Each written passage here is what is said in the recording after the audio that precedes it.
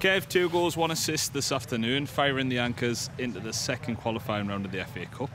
What's your reaction after that one? Great result. Coming here for an FA Cup game, we said before the game, it's all about just coming away with a result.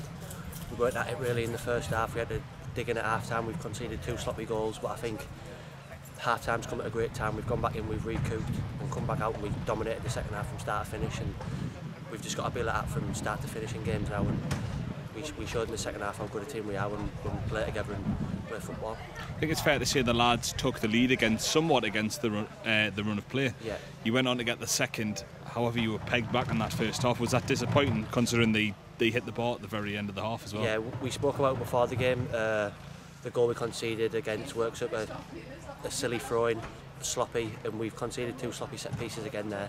With the lads we've got at the back, we know they've got tall lads, but we should be dealing with them better. But the free kicks shouldn't come, the sloppy free kicks that we shouldn't be giving away, and it's our fault. We've come away with a mistake, and that's it.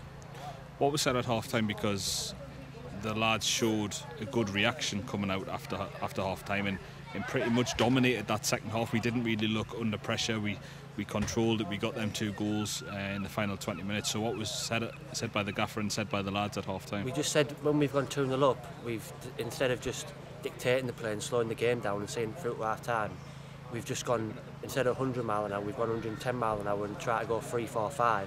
And when we've done that, we've committed bodies forward, and you've seen they've got the free kicks just from silly fouls on the counter attack, and that's what they want, balls in the box. We've seen all they were doing was try to play it into the front man and play off him, and it worked eventually by getting set pieces up the back. A lot more professional in the second half, would you? It's fair to say. Yeah, 100%. We just started getting our foot on the ball and playing football and making things work. We said at half time, working the ball left to right.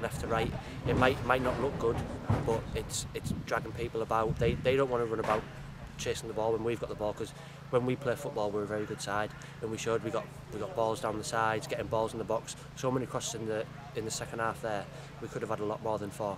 And when you come to places like RCA, it's the type of performance you need. You need to wear them down, and because obviously our fitness levels have showed in the first few games that they're one of the best in our league.